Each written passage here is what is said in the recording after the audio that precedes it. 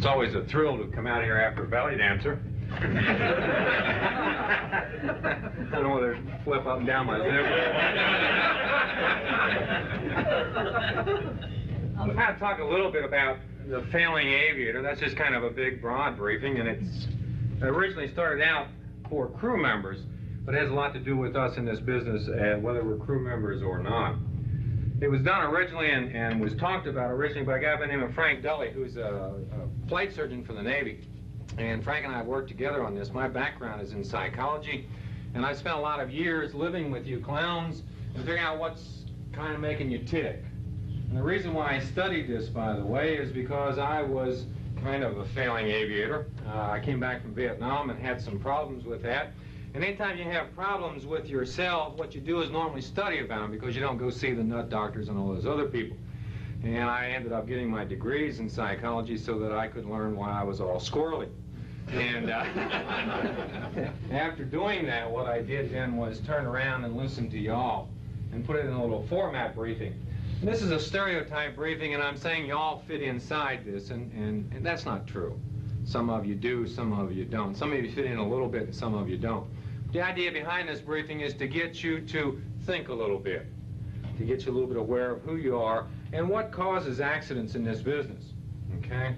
And so with that by the way, there's one other thing. If I say anything that sounds crude, I do not say it for the sake of crudeness. I will say it because the same way that you would tell me if I was doing the research paper with you or research work with you, if I asked you a question, you would come across a certain way. Aviators have a certain way of speaking.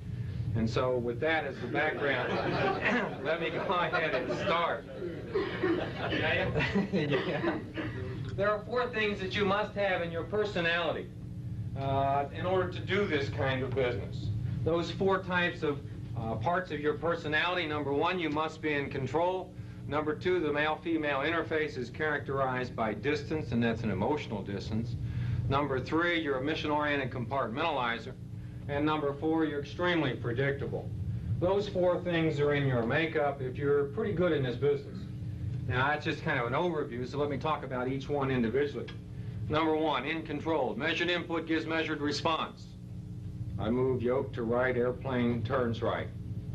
I turn on a little knob and a little radar thing goes whipping around, okay? Stimulus response kind of thing. Well, if it's so good in the flying business and any other businesses we're in, then why couldn't it be good also at home? It is, you use it. You try to be in control of your children, your family, your wife. You try to be in control of just about everything that you come in contact with. And if you can't be in control of that, then you will exit stage left. Let's say that tonight the wife says to you, or the husband says to you, hey, we're going downtown tonight, hon. We're going to go to a little convention here I want to go to. And you say, oh, sure, we'll go. So you go down and you find out it's a gynecological convention, and they're all talking about things that you really don't know that much about. And they're talking in doctorese.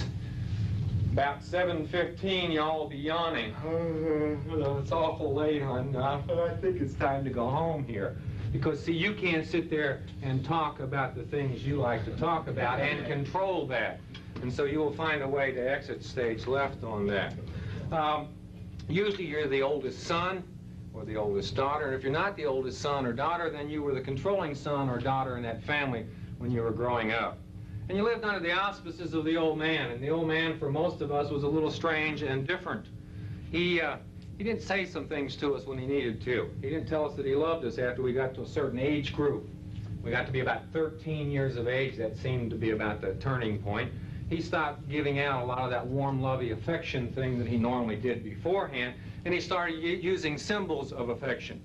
Well, I'd love to take this gentleman up here in the front, and let's say that at 16 he went out and he cut the grass and he did a real fine job of it. He came back in, expecting the old man to pat him on the back, tell him he was a good son. What did the old man say? Nice job, son. Why don't you take the car out tonight and get a little bit? See, that's the way he handled that. That's the way he told him that he cared. And so you and I spend a lot of our time looking for symbols of affection from people around us, from our jobs, etc., etc. And what better way than the kind of rank that we wear on our shoulders? That's kind of a control thing, and shows a little bit about the affection of our job for us. It gives us some more rank. How about the kind of wings that we wear? That shows we've been in control. We have some affection from the people around us. especially if we got a star on top of there and a commode post on top of that. You know, well, we've really been around for a long time, you know. And how about those medals? Now, how many of y'all wear your medals on a day-to-day basis? I look out here and I see one.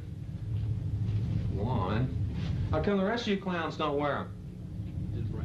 Then bring them. Well, why didn't you bring them? Didn't bring your blue uniform. You can wear them with that.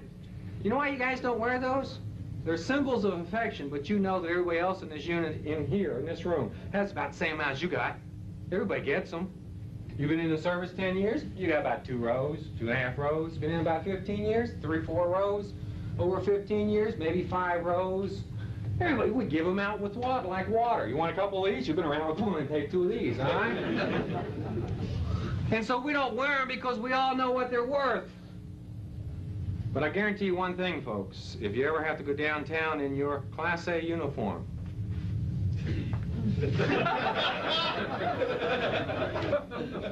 that's who you are right there. Those clowns downtown don't know, okay? Hey, look at who I am, boy. That's me. It's that symbols of affection. Somebody says, what's that one on top? Says, beats the hell on me, but ain't it pretty? Paid 18 cents for it to BX. Love it, okay?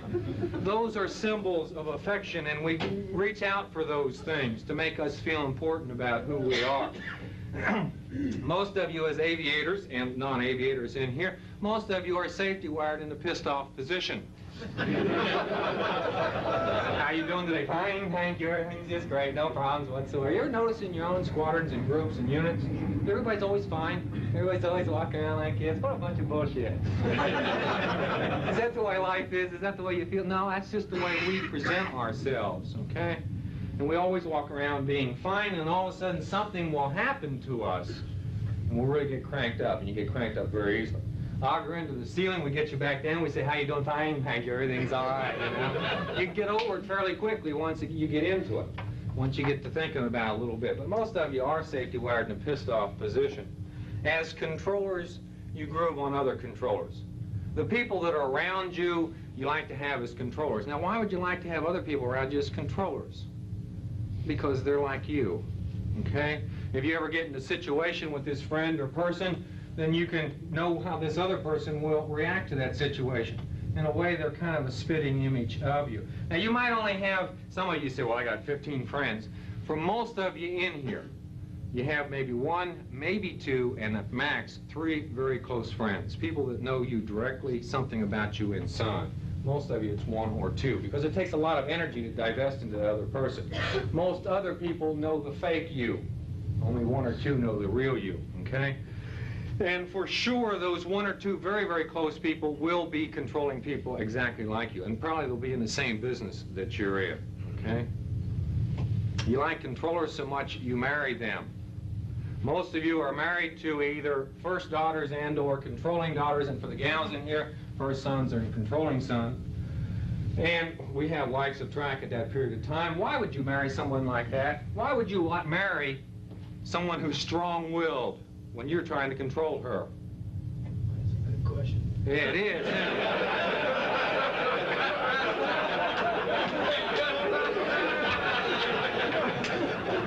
The reason being is this.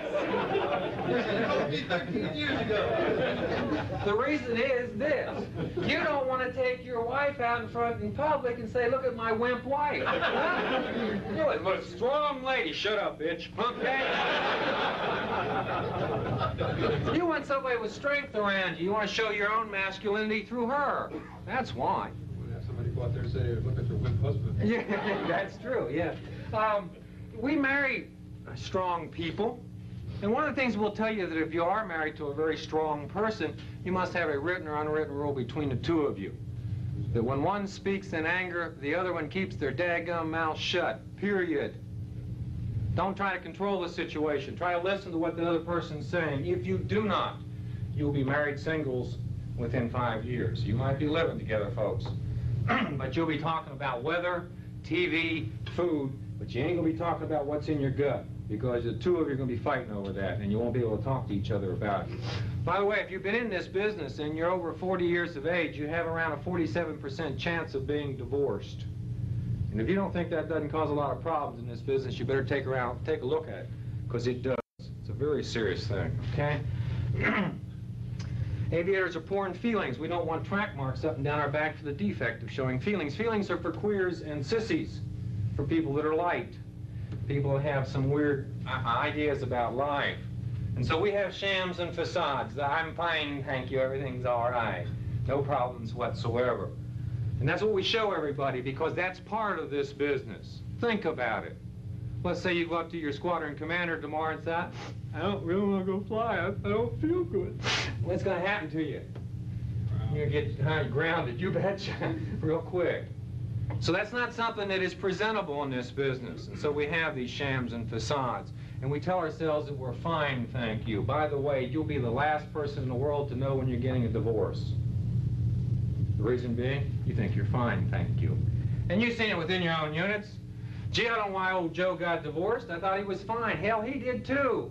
He thought everything was super, and I'll explain that phenomenon later on. He thought everything was just super, which brings me to my second point. The male-female interface is characterized by distance, and that's an emotional distance. Why? Emotions are risky to show. You can get crapped on for showing your emotions.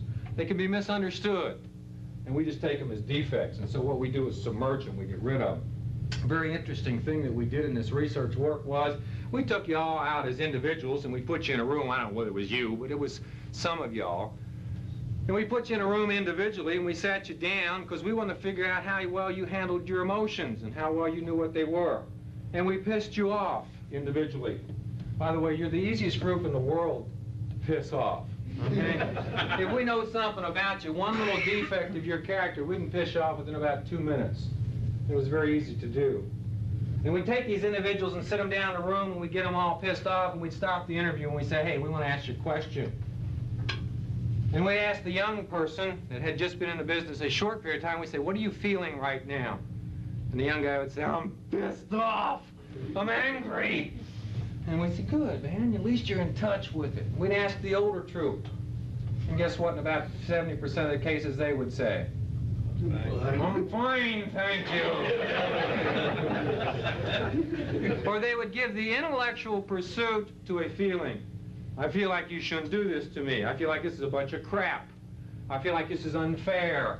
And we say, no, not what are you thinking, what are you feeling in your gut? In about 70% of the cases, we had to take out a list of feeling words and say, would you mind picking one of these out? It's in there somewhere. And of course, when you don't show your feelings, what does your old lady or old man say about you? You unfeeling SOB? You have no idea how I feel. You have no idea how the children feel. You people don't feel. You're unfeeling people. Okay? Usually at the ages of 35 to 45, you're going to go through some kind of a life crisis.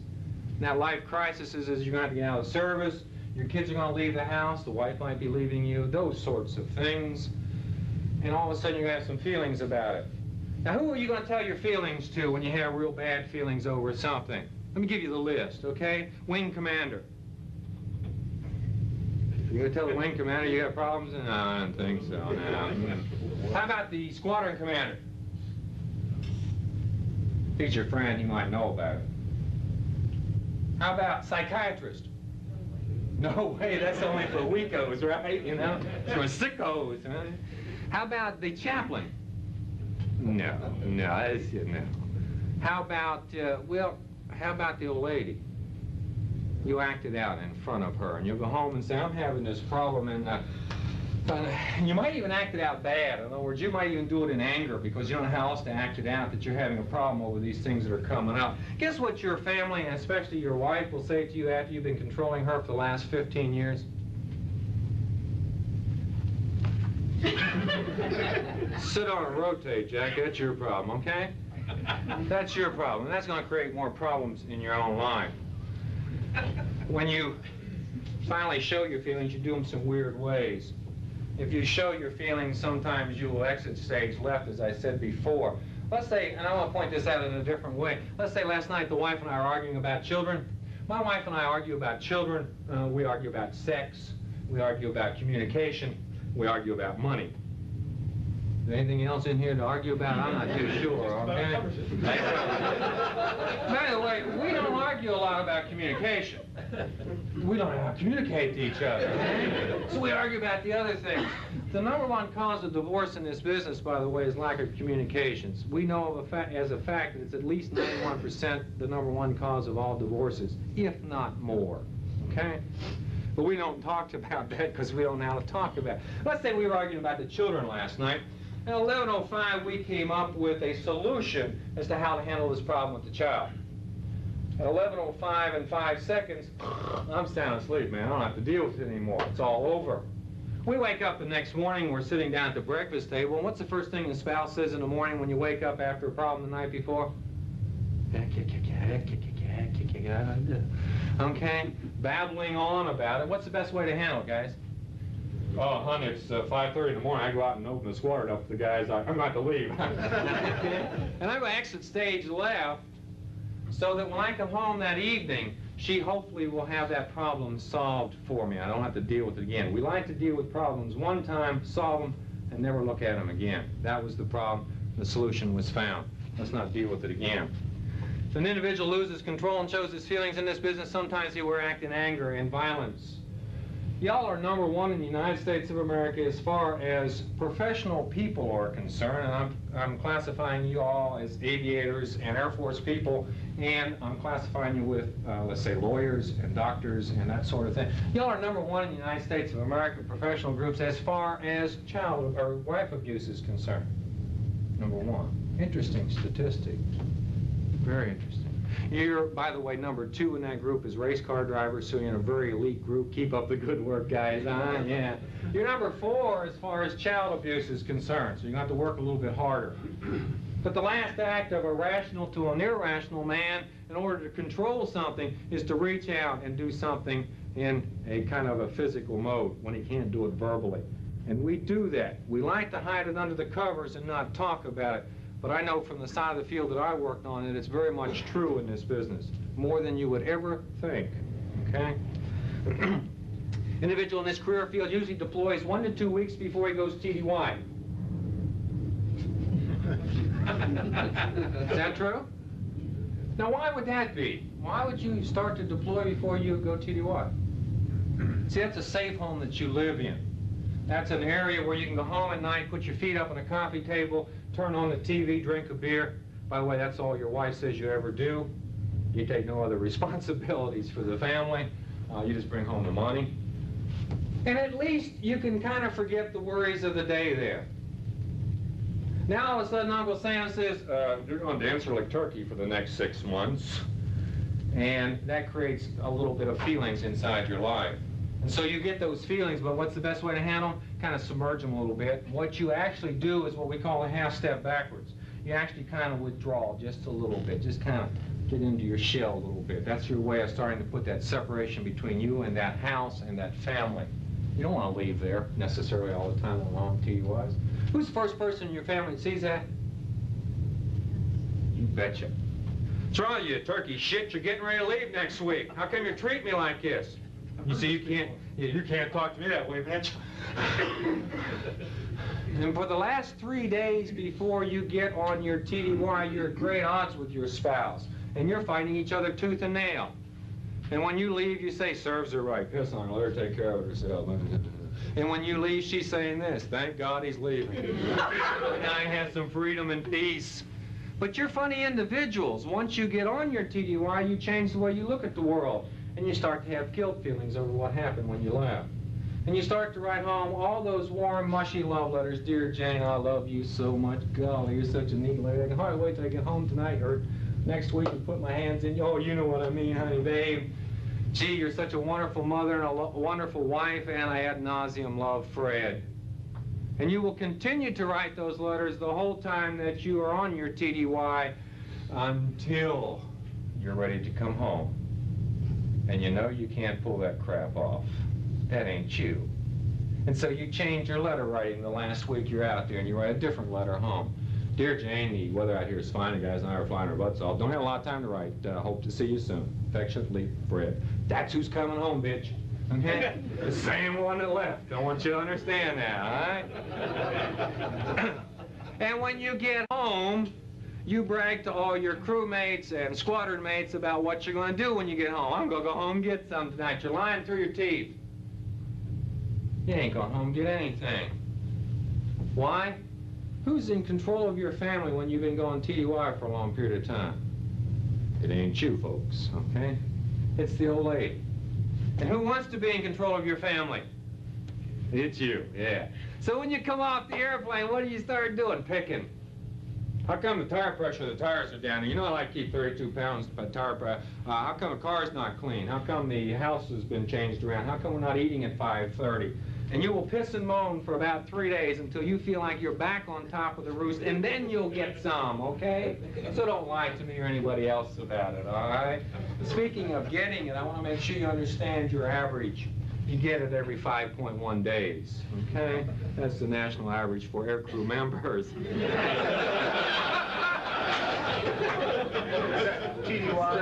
No, that's at all. So don't lie to me about how great you are. By the way, the national average for everybody else in this country is every 4.7 days. I'll put things in perspective, okay? You're a mission-oriented compartmentalizer. You put everything inside its own little compartments, and the reason being, and what makes you so doggone good at this job is, when you get into, let's say, the flying compartment, that's the only thing you're into. You don't have to worry about what the boss said, you don't have to worry about the wife or the husband said, the children are doing. You get into that compartment, and you do it 100% of your ability. You fly, okay? And so if it's so good for that particular aspect for those of us that are aviators, why shouldn't it be good for the rest of the day? It is, and you use it. You wake up in the morning, you have what we call the 3S compartment, shit, shower, and shave, okay? You do something very, very set in the morning if you have a set routine set up. In other words, you're going to the squadron at 7 or 7:30. Then you get up in the morning, you do a biological function. Now, some of you all get up and get the paper and some coffee, and then you go in and sit down on the throne, and, you know, the king's on his throne now, you open up the paper. By the way, you have perfect control of your bowels. It's absolutely amazing job. It's time to crap in 3 seconds. Okay? And you all can do it for a certain period of time, and all's the same length. I don't know what it is. It's amazing for y'all. And you have a very set pattern in the morning. And then the second thing you'll do if you shower in the morning and use a straight razor, you will use the shower second. And you all shower the same way every day. And there are certain ways you go through your body. I won't discuss that, but there's very certain ways that you clean your body. And when you shave one way every day of your life. Every day of your life. First thing you do is you open up the medicine cabinet, you reach in there and you pull out the little shaver. Leg hairs, come here, bitch, I want to talk to you about this.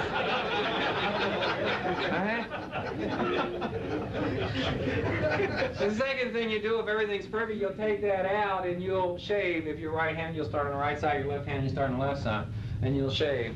Side strokes here and then. And that's the last area if you don't have a mustache. And if you used 33 strokes this morning, folks, tomorrow you'll use 33 strokes. 10 years from now, you'll use 33 strokes. You've got it down to a science, okay? Every once in a while, you look in the mirror and say, wait a second, I don't want to be so rigid. I don't want to start this side. Just for the heck of it today, I want to kind of change. So you get over here, you get about the third stroke, you nick yourself, you say, piss on there.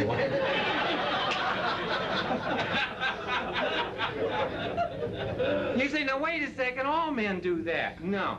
This was the interesting thing, as we were doing the professional groupings and looking at a lot of the professional men, bankers and doctors, etc. Yeah, they are very rigid about it. Well, we did some of the groupings that were, quote, non-professional, and it's a wonder some of those people don't cut their throats in the morning. You get in there, and every day is something different. It's a new experience for them, you know. But you all have a very, very set routine about the way you do it. You come downstairs from your 3S compartment, you sit at the breakfast table, and if your family's there with you, you know, let's say it's 6 or 7 o'clock in the morning, you hold court. That's right. Yeah. I mean, you're perfect. Golly, Mom, you got a perfect system set up for your life, and what's wrong with these clowns that you're raising up and this wife that you're married to? What's wrong with these idiots? They don't know how to run their life. And so we tell them first thing in the morning. Make sure, Jane, you get to the commissary. We run out of cigarettes and some food here. And little Johnny, don't get in trouble at school today, because if you do, then Dad's going to have to beat your butt when you come home again tonight. And little Jane, make sure you have the dishes done tonight so we don't have a hassle with that. See, we're perfect and we're trying to make our family exactly like us, God forbid, okay? But that's the way we see life. And it's one of the reasons why we have problems in life, because our family doesn't even want to be like us, okay? They don't want to come close in most cases. We drive to work, that's a special compartment. We work at a desk, that's another special compartment. And then we fly. Those of us that are flying, that's our very special compartment for aviators, okay? That's the one, the reason why we're here for all practical purposes in this business. Most of us would never take some of this trash if we didn't enjoy something about that one particular aspect. And so we keep that sacred among all other compartments.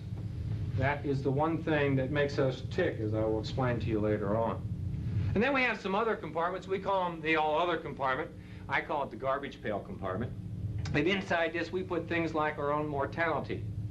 If you've ever scared yourself, especially in an airplane, you're going to chunk in a little 5-gallon bag over your shoulder. And the reason why you're going to put it there is so that if you ever get in that same position again, you can reach back in that bag and pull it out and look at it before you really get to the final point. We do not like to look at our own deaths. We do not like to look at our short lifespans sometimes. If I asked you individually how long you're going to live, most of you will say about 93, 87. It's amazing how long y'all think you really truly are going to live, because you're afraid to look at the death in its face. Now let's say we're flying along after we've scared ourselves before. We're getting into the same situation. We're in control. As soon as we get into that same situation again, just before we get to the hairy part, we're going to pause for one fraction of a second, reach back in the bag, pull it out, and we're going to look at it and say, yeah, the next thing I did the last time was I kind of kicked the right rudder and scared the piss out of me. I ain't going to do that again. No sir-ree, Bob. I don't want to scare myself, okay? And so we keep it in that little 5-gallon bag for that reason. We put something else here in this little bag. It's called infidelity. Oh my golly, don't talk about that. That's terrible stuff to talk about in front of a big group. Now I want to talk about it for a specific reason. I want to tell you what happens. This is not a morals lecture. This is a lecture about life.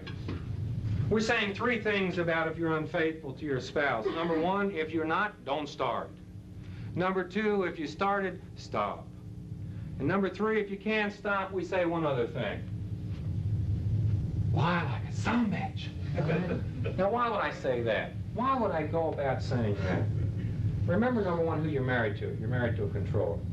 Number 2, as you go through your life phases, you change the way you look at the world. And what was good for me when I was 20 is a little different when I'm 30. And by the time I'm 35 and 40 and 45, then life is a whole lot different to me then. And all of a sudden, I might start having guilt feelings over those things that I was doing before. But once I get into a habit pattern, it's very difficult to break. And so finally, the guilt will build up, and I'm going to have to tell somebody my problems. Who am I going to tell my problems to? Let's go through the list again. Wing commander? Squadron commander? How about the psychiatrist? Heavens no. How about the priest or minister? Who are we going to tell our problems to if we're having problems over infidelity? Does anybody know? Or no, they already know it. The spouse. Because in your own viewpoint, that's the only person that can relieve the guilt. And finally, after this all happens over a period of years, you're going to walk home and you're going to walk in the house and say, honey, I got something to tell you. Last week I was out and this girl just happened to sit down my lap. It just happened so fast. Boy, I'll never do it again. And the guilt is gone for a second. But don't be too much shocked when somebody says something like this to you. Remember who you're married to, a controller. And she says something like this to you because she knows where your kind of bad faults are, and that is your macho image. She knows that's a weakness for you. And she looks at you and she says, well, that's all right, my dear. You know, a lot of people have those problems. You see, I did it myself last week. My wife is screwing with you. It's all right for me, but it ain't for her, okay? My wife is screwing around. My golly. Well, I've been doing it for 10 years, you say. See, you're going to try to out-control her. And she says, no problem, the football team last month. She's going to beat you guys, okay? And she's going to crush your ego. She knows she can do it. And you're going to destroy her also. By the way, we want to make sure you understand one other fact of life. If you're messing around, there's a 67% chance somebody else is in your family, too. See, it's not as good for her either, okay? I want to make sure you understand the statistics if you're involved in it. All right, that's not a morals lecture. All we're saying is if you're not doing it, don't start. If you are doing it, stop. And if you can't stop, then go see a priest, minister, whatever. But don't bring it in front of the spouse, because it's going to destroy two of you, okay? You have another compartment called the get-home-itis compartment. Inside this compartment, we put little things like, hey, we're good. Shoot, we've got over 500 hours flying time. You know, shucks, we're really proficient now. And as you get into this sort of thing, what you'll start to do when it's ready to come home, you're ready to come home, you'll start to take little minor chances. Not major ones, but just minor ones. And you'll say, you'll go out to the aircraft and you'll say, how is it today? And the crew chief will say, well, it's real good except for, well, one of the radios is bad. And you'll say, well, how's the other? It's fine. Well, how's the HF? It's fine. Okay. And you'll say, well, shucks, it's VFR, not a long hop, let's go ahead and press. And you'll press and you'll make it through. And you'll continue to do those things because you know you're good. You've been around a little bit. And so what you'll start to do is back yourself in a corner you can't get out of. On get-home-itis missions, those missions where you're staging back home because you want to get back there after a long TDY, there's a much higher mortality rate than on any other mission you fly, except for two. There are two other missions that are worse than that mission that I just talked about. Anybody know what they are? Combat, no. Believe it or not, combat is not up there as high as these other two missions. Mostly because we fly these other missions more than we fly combat. Search and rescue and medevac. Those are true missions to kill. It's like when we get involved in that sort of thing, what we're saying is, I've been training for the last 17 years to save somebody's life or to do something special for the world. Therefore, I'm going to take the training aside and I'm going to go out and do my job now. And when we put that training aside, what we're really saying to ourselves, it's all right to run a checklist a little faster, cut corners, fly faster and lower, etc., etc. And there's a 25% higher mortality rate on those missions than almost anything else you will ever fly. And what we're trying to tell you from this part of the view, as far as the psychology is concerned, all missions are training missions, including combat, search and rescue, etc., etc. And if you ever get out of that mode, you are trying to become an accident statistic. So make sure you understand that and take a look at that. Those missions are missions to kill. You got married and your spouse lives in a marriage. Y'all understand that? Or you all got married and your spouse lives in a marriage. That's the same thing, isn't it? There's not much difference. Yeah. The girls are going, no, it's not, and the guys are going, yeah, yeah. Let me explain that then. Let's say, are you married? Sure. Okay, I take this gentleman here, 2 children? Sure. Absolutely, that's the most. Boy and girl? Yeah, boy and girl. Yeah. Dog and a cat too, we got them all right. Let's say we set this gentleman down and we say to him, tell us a little bit about your family. He says, oh, sure. He says, I was married November 27, 1972. Wonderful wife, she's 31 years of age. We've got, and she was born such and such. He tells us a little bit about her. Tells us about the 2 children when they were born. He didn't have too much trouble with the dates, believe it or not. He does pretty good with that. And he'll talk a little bit about the children. And then we'll say, he'll stop, and we'll say, go ahead. And he'll say, well, that's it. You know, you're supposed to get out and grow up and have a good job and get married, have a couple kids. I've done it. That's it. We said his wife, Dad, we asked her the same questions. He said, tell us about your marriage and your family and your husband. She'll say, yeah, we were born, she'll give the same date. She'll talk about the dates, how old you are. She'll talk about the marriage itself and the 2 children. And she'll stop basically the same place he stops. And we'll say, go ahead. Guess what? She goes ahead. She talks about how she's keeping the marriage together, how she's working at it as a 24-hour-a-day job. We say, what about him? She said, no. He comes home, sits down on the sofa, puts his feet up, drinks a beer, and watches TV. Well, doesn't he help you? No. Doesn't he tell you he loves you? No. Well, doesn't he tell you? How does he tell you that if you ask him? How do y'all tell your wives that you love them? What do you mean I don't love you? Look what I bought you last week, bitch, for crying out loud. Yeah, Christmas. Look at the house you got here. That's how we tell them we love them, and that's how we look at life. We grow up, we got married, and we live in that marriage only because that's part of us. They live in it because it's a 24-hour-a-day job. They do not perceive you as being members of that job. It might not be true in your family. I'm just saying that's the perception in a lot of cases. You're predictable, you're systematic and methodic, you're checklist free. Checklists get you through your daily life in this business. They get you through check rides, they get you through flying, they get you through maintenance maneuvers, they get you through anything you do. There's some kind of a checklist in the Air Force for it. Well, dadgummit, if it's so good for the Air Force, why shouldn't it be good at home? It is, you use it. Don't you all have checklists at home? I don't mean written down on a knee board or anything like that, but don't you have checklists? Sure you do. Let's take a vacation for y'all. Don't you have a checklist for your vacation? Okay, family, we're going on vacation this week and all that.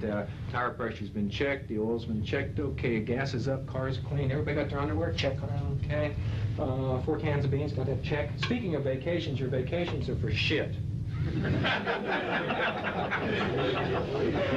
They stink, they're miserable, they're rotten. Now why would that be? Let me give you the classic scenario of an Air Force vacation. Okay, family, this is God speaking. This year we're going to have a wonderful vacation. We're going to go out to Yellowstone National Park. We will be departing St. Louis, Missouri, 06:53 Friday morning. Everybody got their watches on? Heck.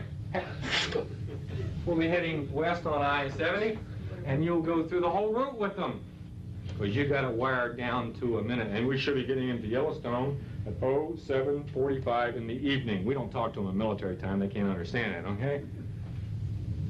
Plus or minus 30 seconds, by the way, when we get there. So don't trap old Dad. Dad's not quite that close, okay? And God help it if it's 6:53 Friday morning when you're ready to go and you've been ready for the last 15 minutes, pacing around the car saying, where's the family? Little Johnny's still in the crapper. Because the first thing you're going to do is get mad at the old lady. How come you didn't have little Johnny ready for crying out loud? You know I'm ready to go. Well, you already got a sweat build up on you, okay? So when little Johnny comes out, we're going to have to put him down a couple pegs, too. What's wrong with this little crap head? You know, he ain't perfect like us yet. Jeez. Something wrong with this family. Good golly, how do you control of them? By the way, your family will never be like you.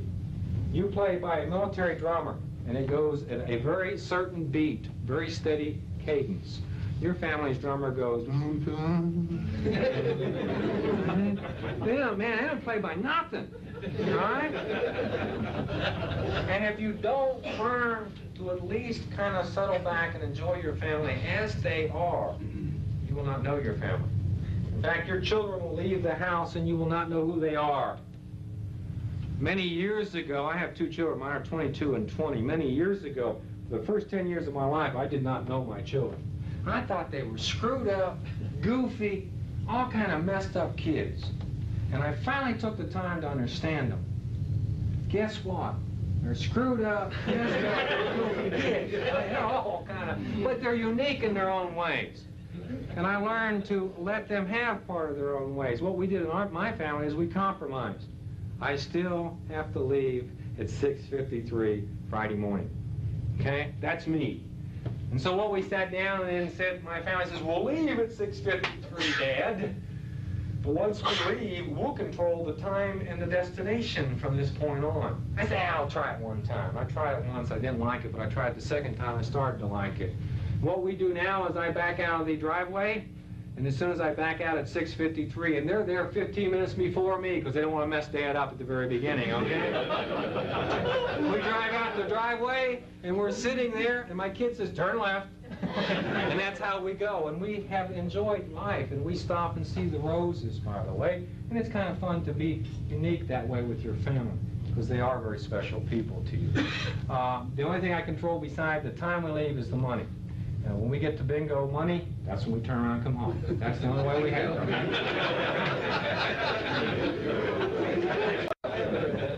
it. Speaking of aviators and Air Force people in general, and this belongs to Navy and all the rest of the commands and the Marines, etc. Typical Air Force personnel on a PCS move. going down an interstate, because interstates are faster, doing 85 in a 55-mile zone, you all go faster than speed limits, and you're driving along, and the wife says, look over there, look, isn't that unique? I've never seen that before. What do you say, guys? Keep on. Press on, you betcha. Yeah, got the old schedule to make here. We'll get to it later. How many times have you ever stopped back and seen it later? Never. And then you get to your destination that night and you go into the motel room, what do you say? Ain't much to do, let's watch TV tonight. What are we in such a hurry for? Why have we denied ourselves the privilege of seeing life? But we get into this set ETA routine bit and it's very hard for us to break. I ask you to take a look at that with your family because it does create problems in your lifestyle. Okay, what I just covered was the good things about you.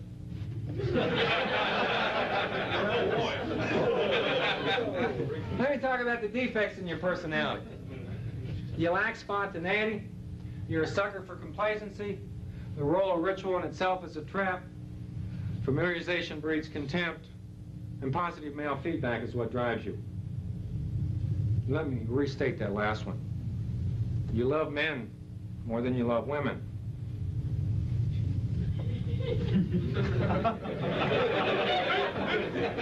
Did you all know that?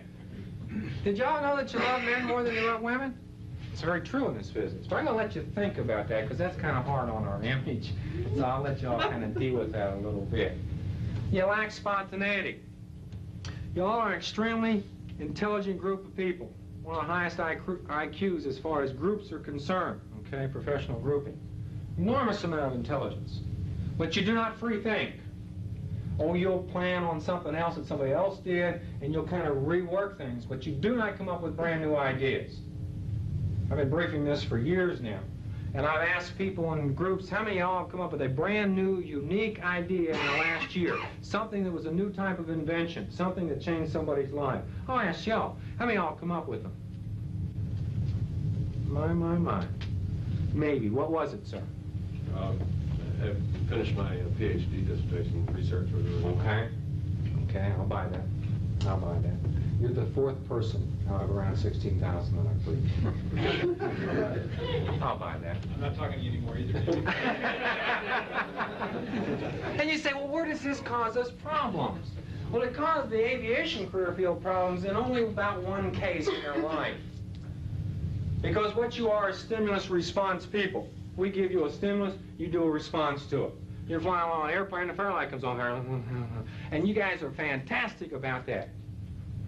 But if you ever come up with a brand new, unique emergency in that aircraft, or any other phase of your lifestyle, and you have to come up with a brand new idea, what happens is because you do not free associate and free think, you will most likely come up with the wrong idea because you are trained to come up with an idea and make a reaction right then and there.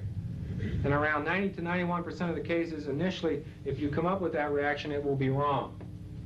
Brand new, unique idea, okay, for an aircraft emergency. And what we're trying to tell you, and most of you know this when you've been in emergencies, in almost all cases, you have at least a couple seconds to think about it. You don't have to react like a trained dog. Sit there and take a look at the dang thing. Come up with a couple extra ideas. Ask the man on the ground. Sure, he's the old man, but he's got some ideas too. Talk to the safety man. Talk to your crew, whatever the case may be. But come up with about 5 to 6 alternatives on how to handle that emergency. And in that time, about 87% of the cases, you will use the right one, and it will not be the first one that you started out with. Because you do not free associate, you do not free think. You just grab them for straws at that period of time, okay? You're a sucker for complacency because you're good. You're a pro. Pros have systems and methods, and systems and methods in the hands of a pro cannot fail. And what you've done is sold yourself a bill of goods and turned around and bought it, lock, stock, and barrel.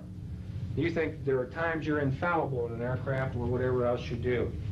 And whenever you feel that way, make dang sure you do not get on board that aircraft because you're an accident waiting to happen. You make a mistake each and every time you fly or do your particular job if it's a very complex job. Okay? Each and every time you make at least one error. Familiarity breeds contempt. Airplanes only kill others. How many times have we said that? How many times have we thought that? Why did old Joe die last week? Geez, he made a stupid mistake. Golly, I wouldn't have done that. Horse crap. You've all done it. Every one of you in here has made a mistake.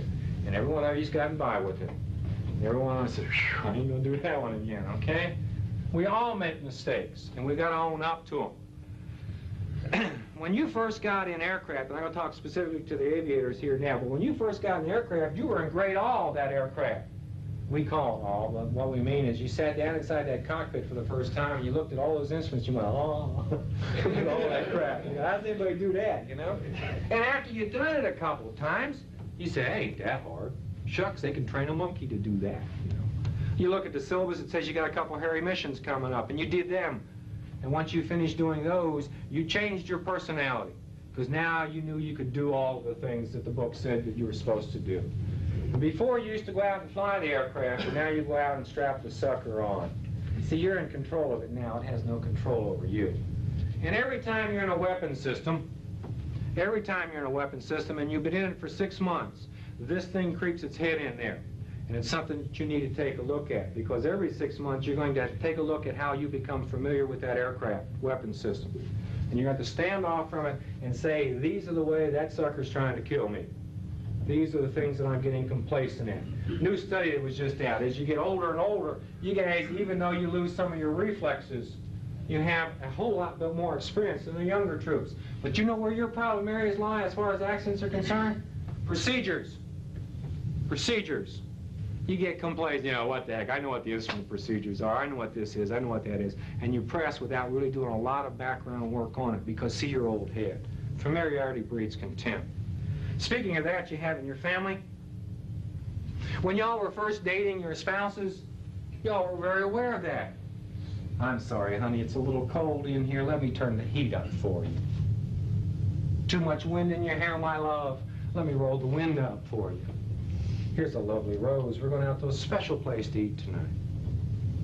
Now you'll go home tonight, or when you leave here at TDY and go home, you'll sit down on the sofa, put your feet up on the coffee table, drink your beer, turn the TV on, and say, what's to eat tonight, bitch?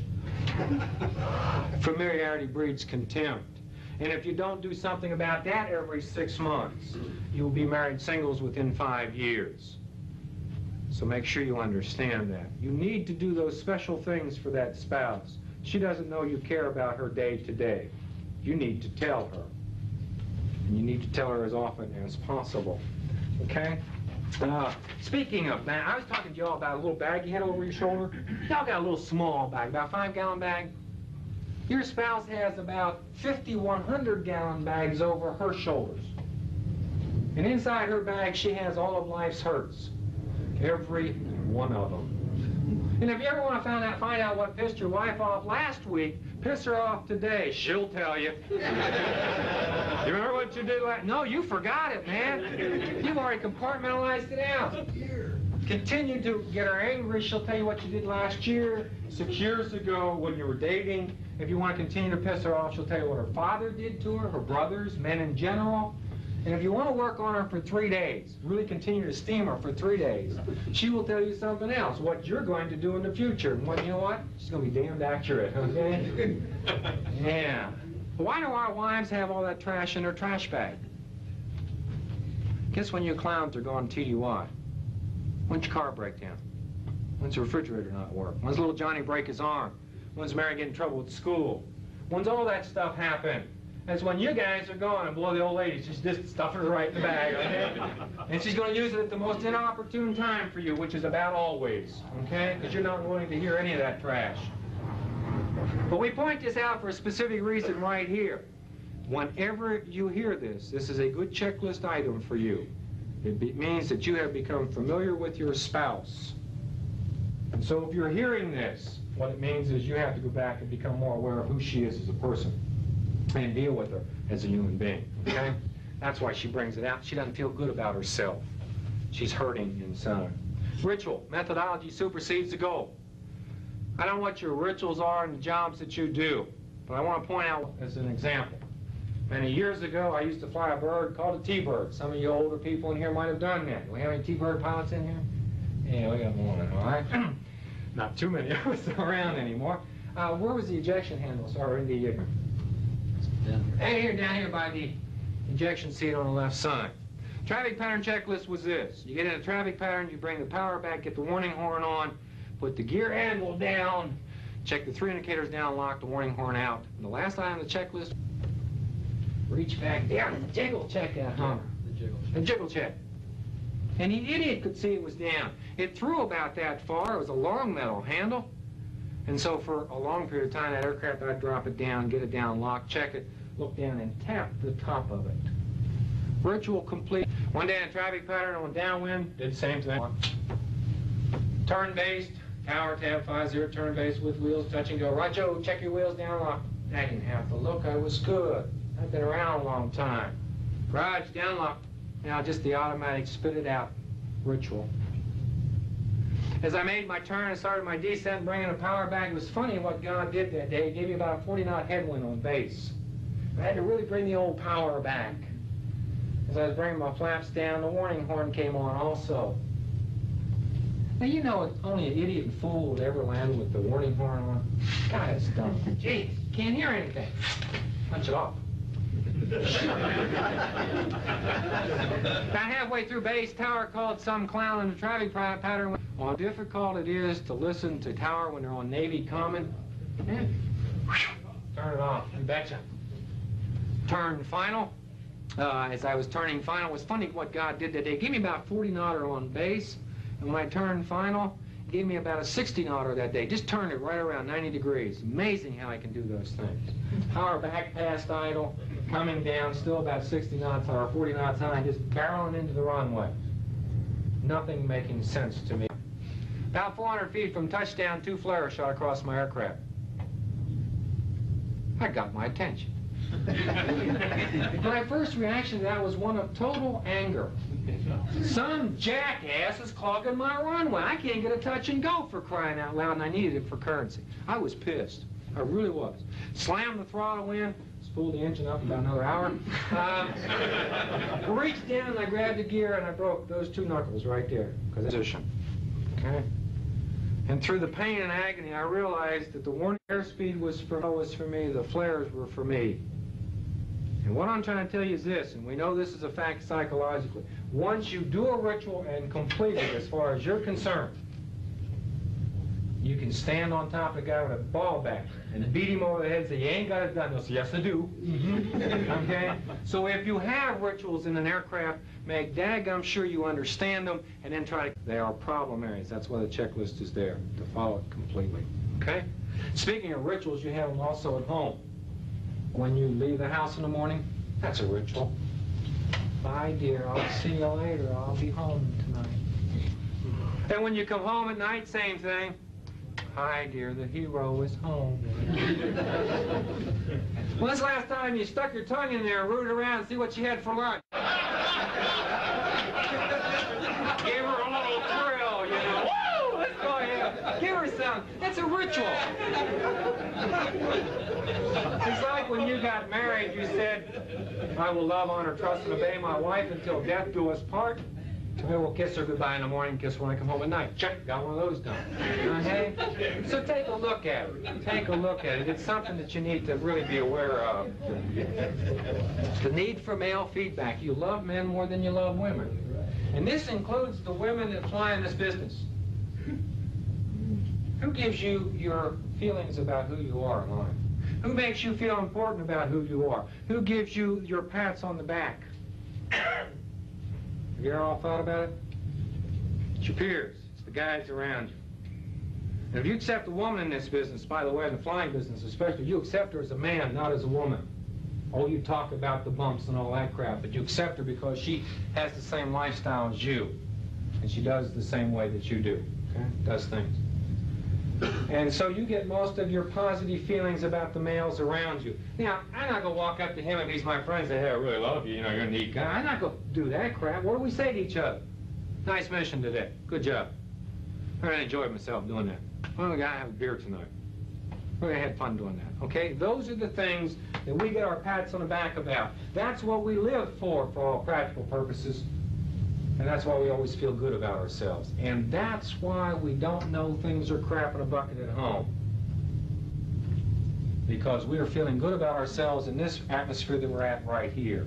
Okay? Where does your spouse get all her positive strokes from? From you? Bullshit. Excuse me. That's where she's supposed to. I agree she should get some from you, okay, but you don't give them. Oh, by the way, I want to cover one other thing I forgot to mention. You get most of your positive strokes from the guys and from flying, for those of you that are flying. Do y'all know, for the pilots and the navigators, etc. in here, crew members in here, I should say, y'all know why you love to fly? Because you come back? The accomplishment, okay, feedback. Let me explain to you why you love to fly. We talked to aviators for years saying, why do you like to fly? Well, I like to fly because I get feedback. I get a thrill. It's a lot of fun. Gee, there's some, golly, I don't know. And we sat down with this one old guy and we said, why do you like to fly? He said, I love to fly. We said, how long have you been flying? He said, 27 years. How many hours you got? 15,000. What are you going to do when you retire? Fly.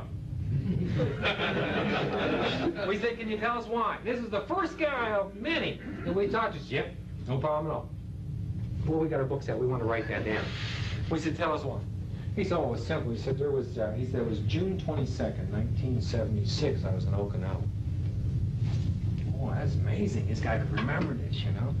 He said, we were over there. He says, crew. He said, we were trying to take off. He said, it was early morning takeoff. Hot, sweaty, muggy, miserable, raining. And every time we tried to get airborne, he said, the airplane would break down. We're going, huh? This is exciting. Okay. And he said, about 5 minutes before I had to put my crew in crew rest, we cranked it on the runway, rolled the throttles into it. Boy, we took off. Climbed on out and ran to 35,000 feet, leveled off, brought the throttles back, trimmed them out a little bit, put the autopilot on. He said, sat back, kind of wiped the sweat off my brow. Okay. He said, about that time I looked out, he said, and the clouds broke over the ocean. And he said, the sun just came up over the horizon, and he said, the waves were very calm, and the rays came down over there, and said, it was absolutely gorgeous. We're writing this down, we said, oh boy, this is wonderful, go ahead. He said, what do you mean, go ahead? That's why I love to fly. And every once in a while, you guys are sitting in that cockpit doing all the trash that Uncle Sam tells you to do, and you look at it and say, hey, this neat shit. Oh, God, I love it. Back to work.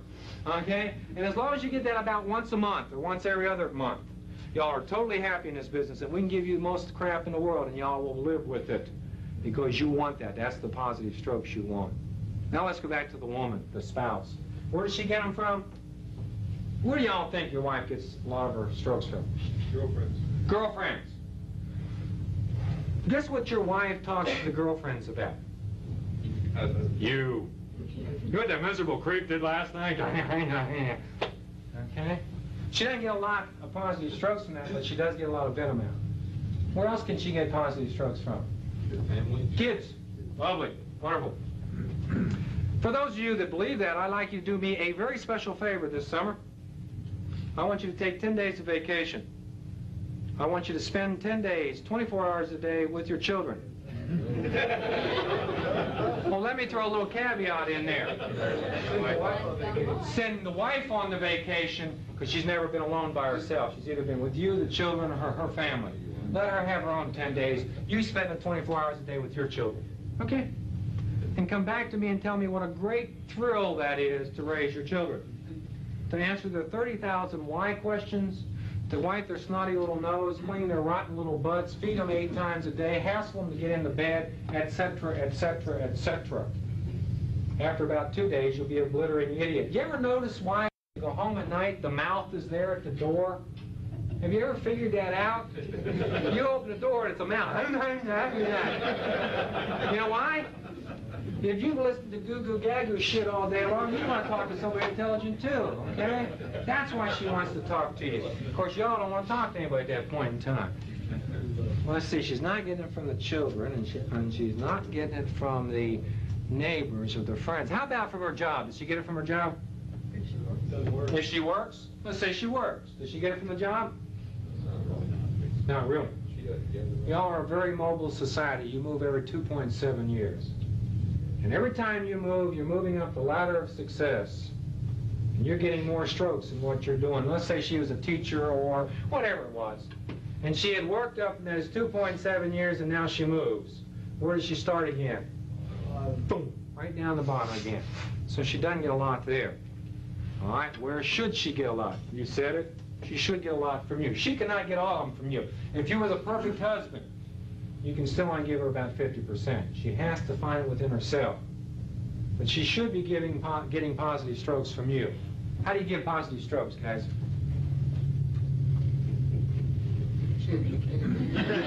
Let me give you the typical positive strokes from the Air Force, okay? We go home tonight, we sit down at the dinner table, it's 5:30, we want to eat at 5:30, whatever time you selected for your family. We sit down at that wonderful time and eat, and there's a wonderful piece of meat there, there's some lovely peas, and the mashed potatoes are burnt. Burnt potatoes, bitch! Hey, you're paying her a heck of a lot of money for this, for crying out loud. Jiminy Christmas! Gotta let her know when she fails at this. You come home tomorrow night, you sit down at the table at 5:30. Again, wonderful meat, lovely vegetables, and look down at the potatoes, and they're perfect tonight. What do you say? Nothing. What the hell are you paying her for, right? Or how about the positive negative? Well, you didn't burn them tonight, bitch. Gotta get one more in, right? If your spouse is over 30 years of age, she's thought of suicide one time. She's thought of divorce at least twice. They have a very low self-esteem about themselves because we don't help build that up. And most of our spouses do have problems with that. And it's something we need to take a look at. Very, very high percentage. It was really amazing when we started talking to the gals about it. So what's a failing aviator? I'm getting to the end of it, guys. Just bear with me. What's a failing aviator? Does anybody know? It's a person that cannot compartmentalize. Pick up a DUI or two, and he might also cash a bad check. Those are kind of the overall things of what happens to this individual. But his actual signs and symptoms are not that. There's something else. Now, why does he get into this? Does he have a problem at work? Yeah, in some cases, but very, very few. Very few of you will have problems in your job. It will happen at home. And when it happens at home, it does not necessarily mean you're a failing aviator. If you and your wife have been divorced, and you're remarried, it doesn't mean you're a failing aviator. If you've had problems in your marriage, it doesn't mean you're a failing aviator. If you've been separated, it doesn't mean you're a failing aviator. I don't mean to imply that. It's when those two things, or that failure at home gets so bad that the two of you are batting heads so much, she finally says, "To heck with you." She turns around, walks out on the front porch, and gets the biggest megaphone she can get. And she says, "Hear ye, hear ye, hear ye the world. Let me tell you about the sucker I'm married to." And she gathers everybody in that's from the unit, the base, St. Louis. It don't make any difference. She brings them all there. And she tells them exactly who you are as far as she sees. You never was any good in bed. That's the first thing she will attack is your sexuality. Lousy husband and lousy father. And for the first time, you start to hurt 24 hours a day. And you'll manifest it in many different ways. One of the ways that you do it on a day-to-day basis, number one, if you smoke, you'll smoke more. Number two, if you don't smoke, you might pick up the habit. And in some situations, we've seen guys leave their jobs for for a leave situation and go out and smoke those little funny cigarettes among society, away from the job. Trying to say to society, see, I'm all right, I'm not what she said. And we've seen that happen quite a bit. Number two, if you drink, you'll drink more. If you don't drink, you might pick up the habit. Why would you drink at a time like this? Twofold. Number one, it's an anesthetist. It gets rid of the pain for a short period of time. And number two, it gives you reasons for your actions. I'm sorry, dear, I didn't mean to slap your hair last night. I was drunk. It's not my fault, it's the booze's fault. Number three, buys a failing aviator automobile. Big, flashy sports car. Now, I haven't looked out here in the parking lot. And some of you might have some. That does not make you a failing aviator. If that's what you wanted all your life, fine. Well, we're talking about the milquetoast in the squadron that's been driving around the 75 Chevette 3-speed on the column. And he goes out and he buys himself a yellow $44,000 Porsche. And he drives the piss out of it. He's trying to tell somebody something. Pick up macho pastimes, scuba diving, skydiving, motorcycle racing. Again, if that's your lifestyle, fine. But it's the guy that hasn't done that, all of a sudden at age 42, jumps out of the back end of the airplane and goes, "Geronimo," okay? That's the guy we're talking about. Since the problem started in the bedroom, as far as the spouse is, then the problem can be solved in the bedroom, as far as you're concerned. Not your own, someone else's. And for the first time in his life, he'll go ugly early. He'll pick someone well below his status, and he'll just pray to her, "Oh, look at this, boy, I can still do it, I'm all right. I ain't what she said. I can still hack the program," okay? And the bottom line is he starts to fly dangerously. He starts to take chances to show his buddy and himself that he can still hack the program, that he's not like she said that he was. Why did I brief you on this? Why did I come here? Why do these guys want me here? Let me see a show of hands of all you that are failing aviators. Gee, I wasted my time again. I don't understand that. Golly. We didn't think most of you or any of you were. The reason why I brief you is this one unique phenomenon about it. Who is the only person in the world that can tell a failing aviator that he's failing? Not himself. Absolutely not. How about the wing commander? Squadron commander? Spouse? No, he's fighting her. His peers, the people that he loves. And that's why we're briefing you on this, because if you see this kind of activity in your own unit, own group, there is only another person that's the same person as this. In other words, his close friend and peer that can help him out of it. Period. Psychiatrists, psychologists can't do it because he will not listen to him, he or she. So we're telling you this because it's up to you, because that's where the responsibility lies. That's the only place you can solve it. Now, granted, if you go up to this guy and say, hey, you got a problem here, you're drinking too much, let's talk. He's going to fight you initially. But stay with him because you are his buddy. And if you can get one or two other persons around him that he also likes and sit him down within a very short period of time, he will take a look at the problem. And most likely, in every case that we have seen so far, that we've identified, he will ground himself because he knows that he's trying to kill himself finally. And in most cases, in fact, everyone we know of except for one, they went back on flying status. One guy did not because of fear of flying. But everyone was back on flying status in a short period of time. There was no stigma against his career. But the most important thing is that you can walk out of that unit at the end of your 20 or 30 years and you say, hey, I wonder what happened to old Joe. And he didn't kill himself. He's still alive today. Okay? And that's what we're telling you. Thank you. I appreciate being here.